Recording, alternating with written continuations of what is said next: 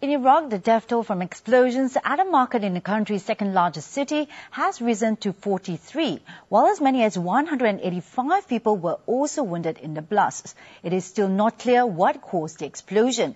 Two police officials said a roadside bomb from a car packed with explosives were the source of the blasts. But Basra Police Chief Adil Daham said the explosions were caused by a malfunctioning power generator. Daham added they were still investigating the cause. More than a dozen people were killed in other attacks across Iraq on Saturday, including 4 policemen, in clashes with gunmen in Baghdad during a raid on a house where car bombs were being made.